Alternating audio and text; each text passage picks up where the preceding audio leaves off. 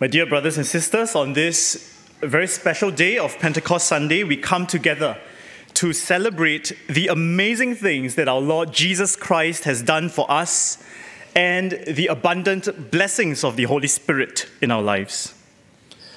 Pentecost is all about God. God the Father, who sends the Holy Spirit to fill our lives with his divine power through Jesus Christ, his Son. So whether you are new to the faith, or you have been a believer for many years, or if it is your first time hearing about the good news of Jesus Christ, I hope we all come to understand the incredible importance of experiencing the grace and the beauty of the Holy Spirit. This is the Spirit that brings new life to us every day. Today is also Baptism Sunday, and we have brothers and sisters seating up here in front, and they are about to go through the sacrament of baptism, and for some of them, confirmation. This marks a beginning, right? A step forward in their lives of following Jesus. Baptism, a visible sign of God's transformative love and proof of God giving us the Holy Spirit that he had promised us. So in today's sermon, I would like to share from the book of Titus. While the text is not specifically about Pentecost, it does talk about the Holy Spirit. The text is also not solely about baptism, but it speaks about Jesus Christ and how we are united to him in his life and resurrection. Now, in the letter to Titus, the Apostle Paul speaks to the very early Christian community, reminding them about this incredible transformation that God's grace would bring to us. He begins by a vivid description of the state of our sin, right? When we were in sin, we were in bondage, and then he highlights the amazing power of God's grace that is given to us through the Holy Spirit. And so I hope you have your Bibles with you. I will, of course, put it up on the screen. And we will kind of read through Titus 3, verses 3 to 8. And then at the end, I will hope to draw some relevance of this from this passage for each one of us. We begin first with this, the desperate condition of humanity. And this is a picture of who we are or where we are before God entered into our lives. Shall we read verse 3 together? At one time, we too were foolish, disobedient, deceived and enslaved by all kinds of passions and pleasures. We lived in malice and envy, being hated and hating one another. This is a state of spiritual darkness, being enslaved by sin, trapped in destructive patterns or habits.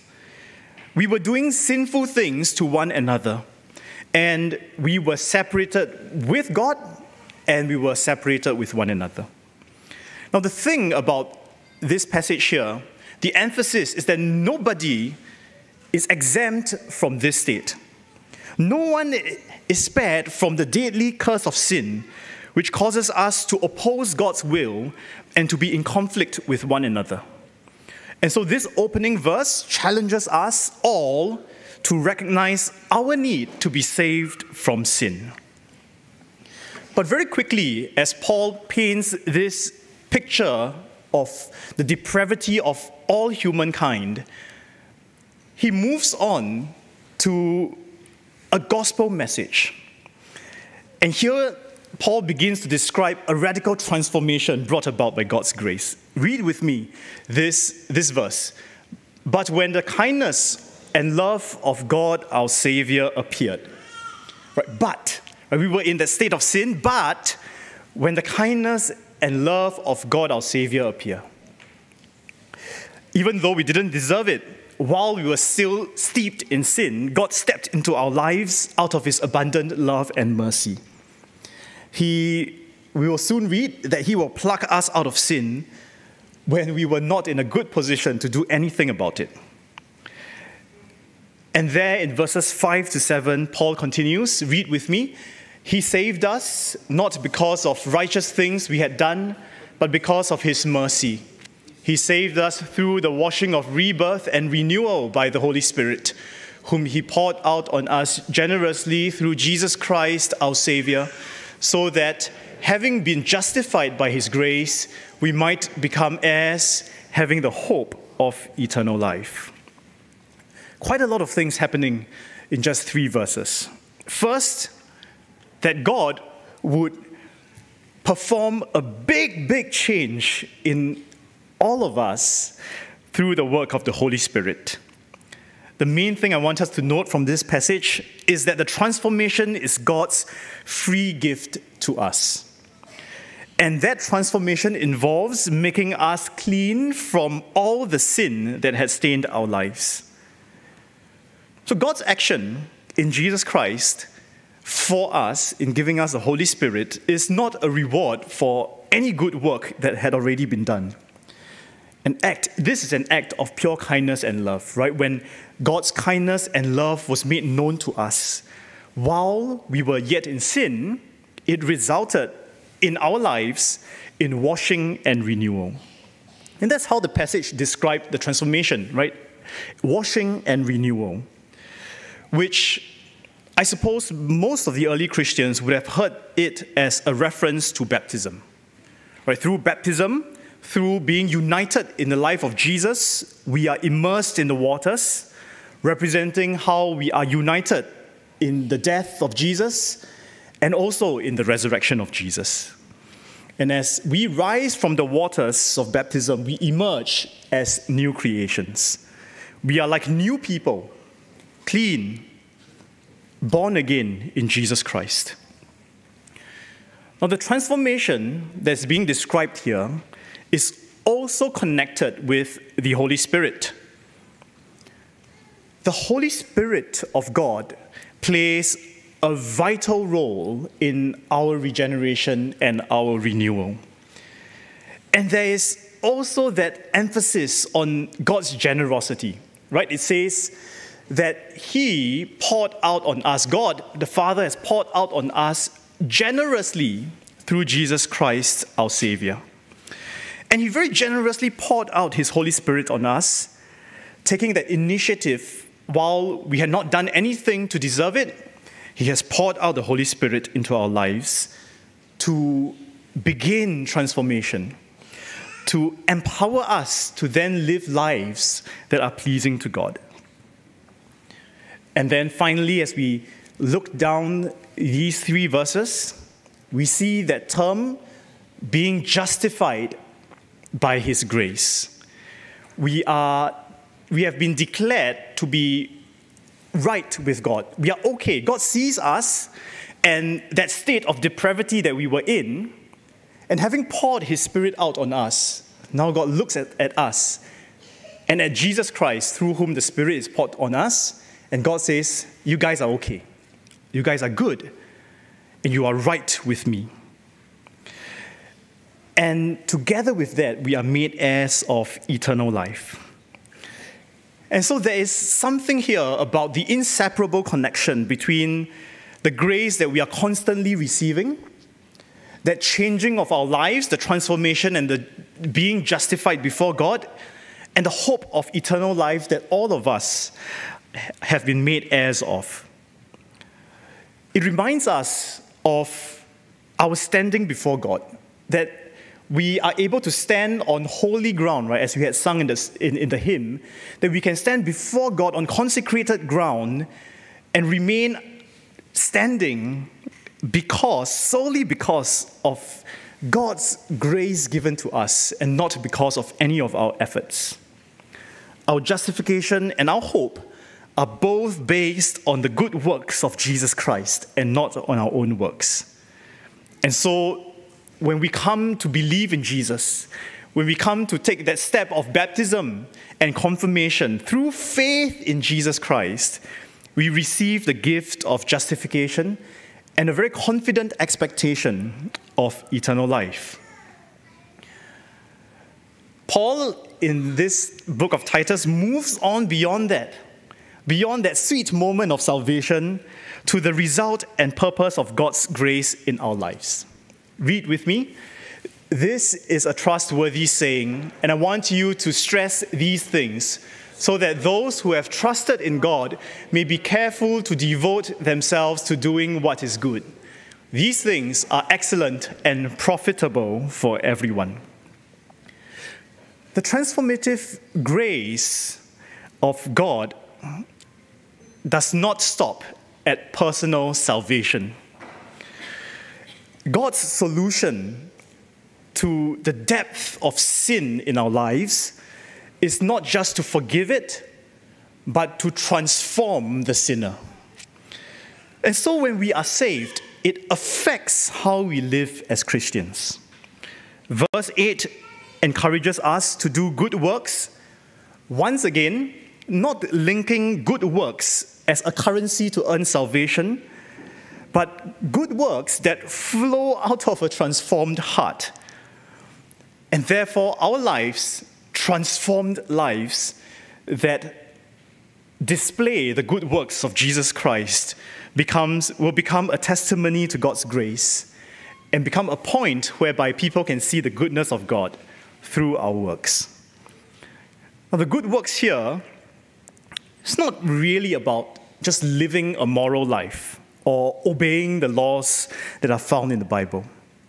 These are good works of extending practical help to people who are in need, whether financially, physically, emotionally, or spiritually.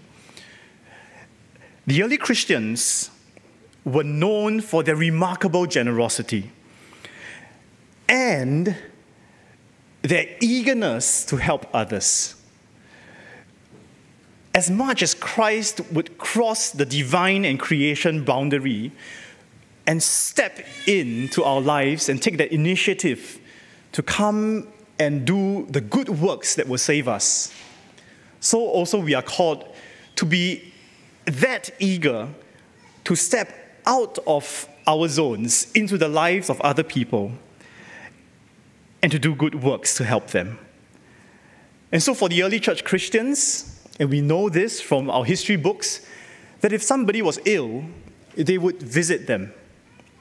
If somebody is in prison, they would drop by and encourage them. If there were people who are hungry, they would feed them. And if there were people who felt that they needed more clothes, maybe in the colder months, they would dress them, and so on. And this kind of help did not just stop short at family, but it went beyond biological family. It went beyond the Christian family to the family of all of God's created people. People from different backgrounds and religions, even their former enemies. And because these Christians had experienced the generosity of God firsthand, they couldn't help but act in the same way. Being generous with their good works flowed out of God's transformative work in their lives. And so first, they received the Holy Spirit poured out generously from God onto them. And having received generosity, they extended that same generosity to others. And so if you are a Christian who believes in Jesus, and you know about the story of Jesus, and you want to follow Jesus, and you have committed your life to following Jesus, but you have not experienced the generosity of God our Father in the outpouring of the Spirit in your lives, I want you to know that God's words here in Titus are true and trustworthy. And I say the same for those who have grown up with infant baptism, being raised in God's family by His grace that has put you here. And in your growing years, whether you're still in primary school or you're in secondary school or you're a teenager, a youth, a young adult, if you have grown up knowing this truth, I want you to know that it is trustworthy and that God's generosity is something that you can experience. You don't have to earn the grace of God's transformation. According to Titus, you don't have to earn the Holy Spirit. You don't have to earn the renewing and the regeneration that God wants to give you. Instead, you ask and you receive and you wait for the generosity of God to visit you. And so the book of Titus reminds us that it is by the Holy Spirit's regenerative work that we are renewed and justified. The Spirit is the driving force behind our transformation, breathing life into our souls, and then enabling us to participate in the generous life of Jesus Christ, in giving and doing good works to other people. In 1968, the Greek Orthodox Patriarch Ignatius, he gave an amazing address at the Assembly of the World Council of Churches. And there he spoke about the role of the Holy Spirit in the church in a pretty striking and memorable way. And he begins like this. He says, without the Holy Spirit, God is far away. Christ stays in the past. The gospel is a dead letter. The church is simply an organization. Authority, a matter of domination. Mission, a matter of propaganda. Liturgy is only nostalgia. And Christian living, a slave morality. But with the Holy Spirit, God is with us. The universe is resurrected and groans with the birth pangs of the kingdom. The risen Christ is here. The gospel is a living force. The church is a communion in the life of the Trinity, the body of the living Christ. Authority is a service that liberates people. Mission is Pentecost. The liturgy is memory and anticipation. And human action is God's work in the world. Without the Holy Spirit, all the stories that we talk about remains God's work in the past. And the church, this group of people, this building that we worship in, will serve nothing more as a monument about a God who had at some point done wonderful things. But that's not who our God is. Our God is a living God who is relentlessly driving the world towards its glorious completion when Christ is King and all creation is perfected.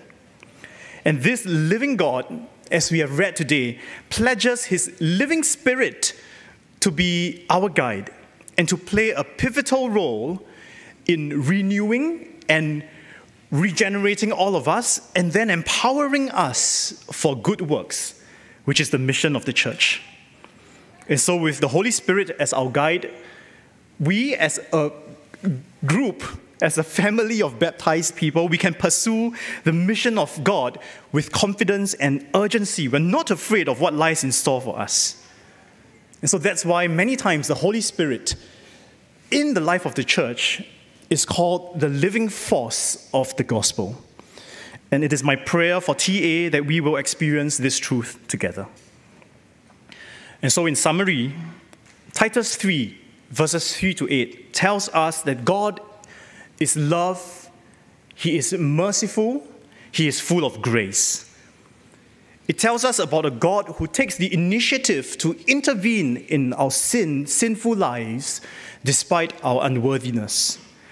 It tells us that God offers us the Holy Spirit who will make the redemption and salvation of Jesus Christ applicable to us personally.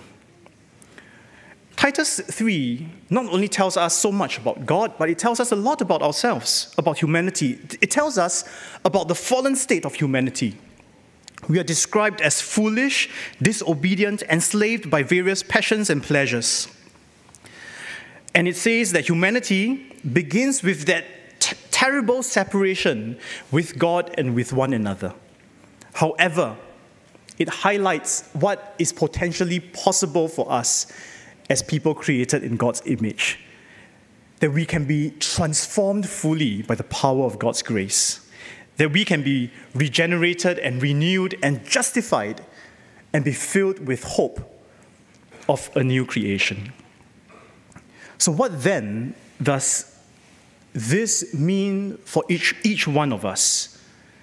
I would like to share a few words of encouragement for you. And as you sit here, coming week after week, to honor God with your Sundays, it is because we have set our direction in following Jesus Christ for the rest of our lives. And we come with different struggles and with different victories. But I think one thing that we can know, especially for those who are still struggling with our past, is that God is so ready to forgive all of your past. In Titus chapter 3, we encounter this incredibly comforting truth that God forgives our past. He would wipe away the many sins that we have committed. Maybe just this morning before you came, you did something that you know is not acceptable to God, and you come with feelings of guilt. The gospel message says that even though you are not ready, God is willing to forgive you.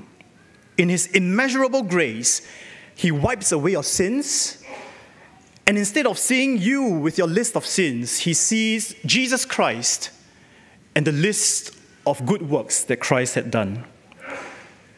Christ our Lord would change our past by making your past part of him, and that part he has nailed onto the cross. Previously, you and I were living in a state of sin and brokenness, but Jesus said, "Give them all to me. I am going to take your sins and put them to death, and then I am going to transform you and redeem you and offer you the complete forgiveness and reconciliation with God the Father." And so for all of you, dear friends, who will be sealed in holy baptism and confirming your baptism of childhood, Jesus is going to replace your list of sins with his lifetime of good works. Not because you did something, or you figured something out about God, or because you thought through this way of salvation and how the logic behind Jesus Christ, how Jesus Christ has saved you from your sins. Not because you have done all these things. You are accepted by God simply because he says so. And baptism is a wonderful illustration of absolute grace. So as you come forward later, your declaration is not so much a statement of your faith, but a declaration of how much God has loved you and accepted you despite your unworthiness. God is the forgiver of our past. And then there are some of us here who are struggling through issues in the present. The Christian life is not a walk in the park. For some it is, for some seasons it may be, but there are other seasons where we still remain the victim of sin and suffering. And so as we face the challenges of today, I hope we can find comfort in knowing that God is always by our side. We are united with Christ by the renewal and the regeneration of washing and the Holy Spirit and the presence of the Holy Spirit in our lives. So every morning when you wake up, God is willing to give you his presence. He says, "I am with you. My Holy Spirit is with you. You are baptized into me. And nothing that happens today can change my presence in your lives." God is our companion of the present. And so if you are suffering through some conflict in your household, God is there with you. If at night you are crying yourself to sleep because of some issues in life, God is there with you. If you have to sit through with a family going through chemotherapy, going through rehabilitation, trying to regain simple functions in life, God is there with you. If you have to go through divorce, broken relationships, God is there with you. It's not that He approves of these bad things that are happening to you, but He is committed to you. He will not give up on you. He will not give up on any of your family members who have been baptized into the life, death, and resurrection of Jesus. And so, if you are going through a moment like this, or if your family member is going through a season of searching, know for sure and for certain that every one of us has been etched into God's heart. And so I hope that knowing that God is our companion in the present day will give us renewed confidence in facing the many things of our lives today. And finally, God is the hope of our tomorrow. He gives us hope of eternal life, a hope that cannot be shaken. When we think about what lies ahead, I don't know about you, when we think about how the prices of daily goods are rising month after month, we think about our future, the things that we may do, our family, our health. When we think about the future of this community here at TA, our hope lies securely anchored in Jesus Christ. Our life is destined for an eternity with God. The stormy challenges on the horizon, they may look scary, but when we come to that point, you realize that God's grace will quiet the storm. Our future has been shaped by the love of Jesus Christ. For He says, the church will be His bride, and together, He will be with us as His body forever and ever. Christ has decided to make us part of who He is. And that's why there's that analogy, the metaphor of Christ as head and we as the body. He has fused us to Himself, making us inseparable from Him. And with this unshakable connection with Christ, it guarantees a stable and secure future in His presence. God is the hope of our tomorrow. And so in conclusion, we see in these very few verses how God's amazing grace can change our lives completely. From being in a state of spiritual darkness and bondage, God's love and mercy intervened to bring about radical transformation. Through the washing of regeneration and renewal by the Holy Spirit, we are born again as new creations, justified by grace, empowered to live in righteousness. And so, dear brothers and sisters, I hope we are reminded of these unchanging truths about our faith.